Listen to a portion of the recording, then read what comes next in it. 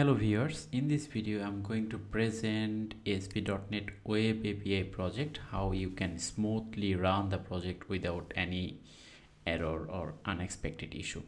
So I just built this project using the latest .NET SDK 8.0. This is the helpful project API starter kit in the front end, full user management system. Added admin LTE authentication and authorization. So this is a user manual how we can run the project, but in this video with the full step by sharing the screen, I will show how you can run the project without any hassle.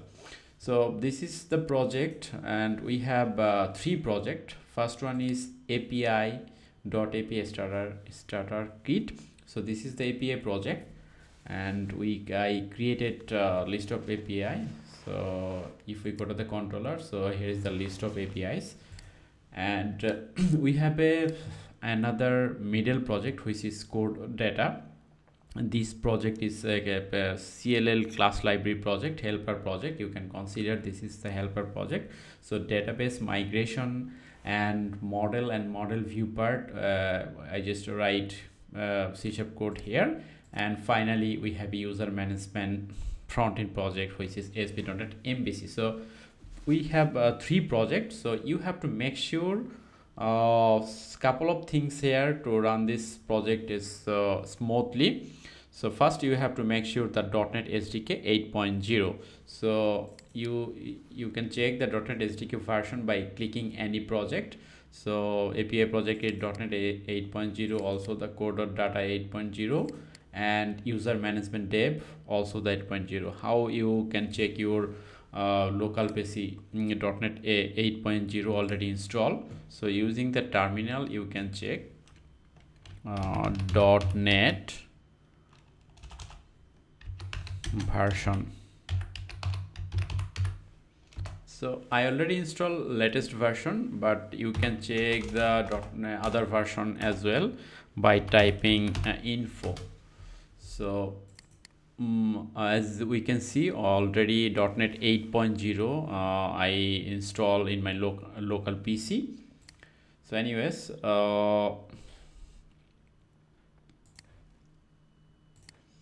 I was talking about .NET SDK version. So next our step have to make sure the database connection. So in the API starter project app setting.json file, you have to make sure database connection string. So I try to make this connection string as much as dynamic, as this project is supported multiple database. So this project is supported MySQL, PostgreSQL, and also SQL Server as well. So here is the different connection string.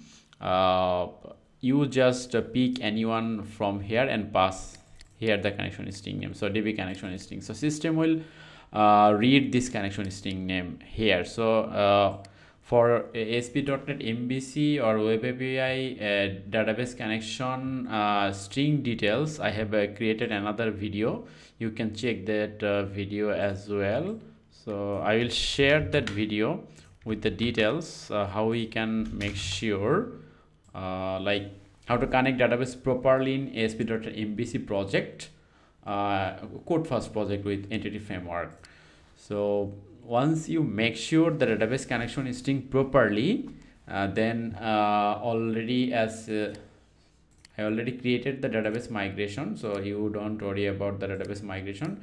So once database connection is ready with the proper parameter like username, password, and other things, then we have like 60% ahead to run the project without any difficulties. So our connection string is ready. So you can use first one, which is Windows authentication, and second one is SQL Server username and password. So I suggest please use the second one, because once you publish the IS, then it might be issue with the first one. So better to use always SQL Server username and password. Okay, I'm jumping to the third part, which is like front-end project configuration. Also in the front-end, we have a app setting.json file. Here I have configured couple of URLs. So first you have to make sure like base URL for API project. So once you run the project, then both API and front-end project will use some port number. So just without number, the string system will use this string. So I'm using right now 5029 for API port, and the client port we are using 5031. So if some cases you run this project using VS Code, then might be port API project port number is 29 and front-end project is might be 30. Then you have to shift by updating the string, like here you have to set some 2 and you have to remove the 1 like this. Let me show you this and also this. So thing is, you have to make sure the string name properly. So if port number is 28, so you have to make sure by removing the number from the string, like API base URL, also the client base URL. You might ask a question like, why client base URL? So client base URL we have used in this project for sending email. Some URL required there. That's why we configure here, and system read this URL for further uses. So I hope you understand the front-end project configuration. So as we are running using Visual Studio, so Visual Studio will run using 29 and 31. Let me show you by running the project. So as we are using Visual Studio, so port number is 29 for API project and 31 for client project, which is front-end. So just to remember, your API project is first one and third one is your front-end project, and middle project is class library project, which is handling the model view and database migration, and most importantly application DB context. So for running this project smoothly, you have to make sure 3 things. First one is .NET SDK, second one is app setting.json file in the front-end project, database connection string, and third one is like a project base URL. So if I now run the project, let me just run the project. Sorry, I just run the project debugging mode. It will take additional time. Let me just stop it. I will run the project without debugging mode so that it will run faster.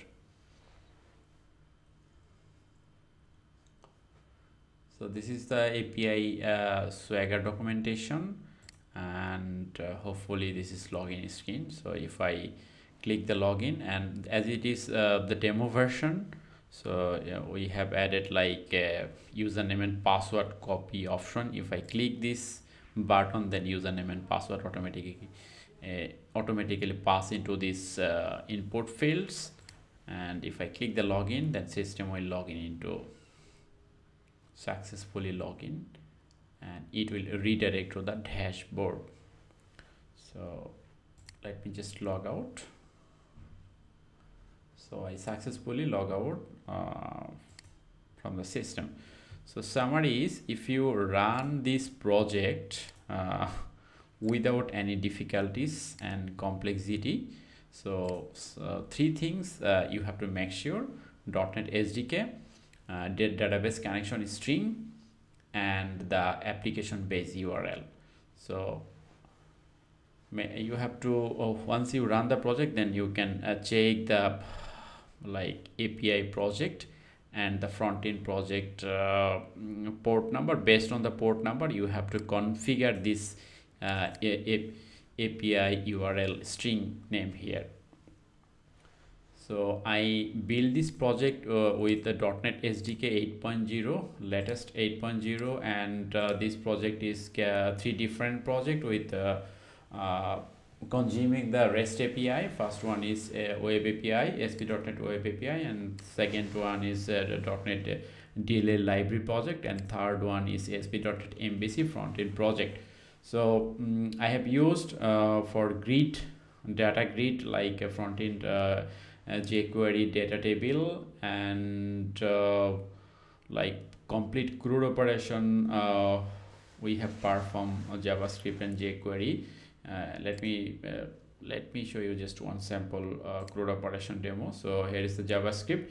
Every controller I have created a separate JavaScript folder. Let's say the department. So we have a department CRUD JavaScript operation and the department data table. So I just configured a data table JavaScript related code here, and the CRUD operation like details, add, edit, and save operation, also the delete operation here. I write the delete base operation every time I'm using the base method for deleting any operation, any rows in this application. So this is summary of the front end basic CRUD operation. Let me show you. Sorry, I just run project again with the debugging mode.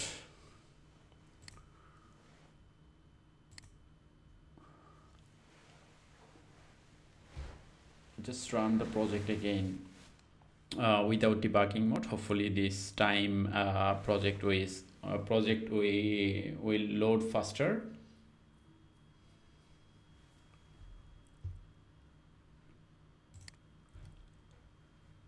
Sorry, already project running here. So as we can see, the API project is port number using 29 and front-end project is 31. So let me cross check, and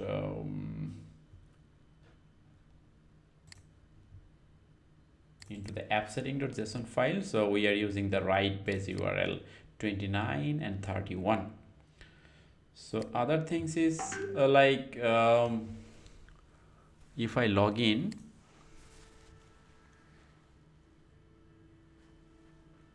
and I will show you the department grid view, system setting, and the department. So this grid view have like functionality searching, sorting, designation, and also the configuration of some rows. Also additionally we can we have an option like export data from here, PDF, copy the data, CSV, and print option as well.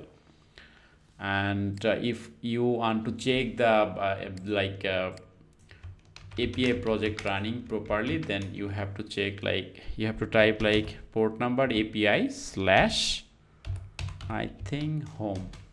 Yes, so if this URL returns some data with array, then you can consider like API project running properly, and we can browse. And right here we are browsing the front-end project. Like if I give you some small overview of the front-end project. So this is ASP.NET MVC complete user management with dynamic role base. So you can create multiple role and assign a role accordingly to the different users. So how you can create a role, then here is the entire role of this application.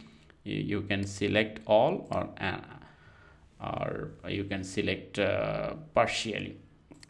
So already I have created admin role. You can see the admin.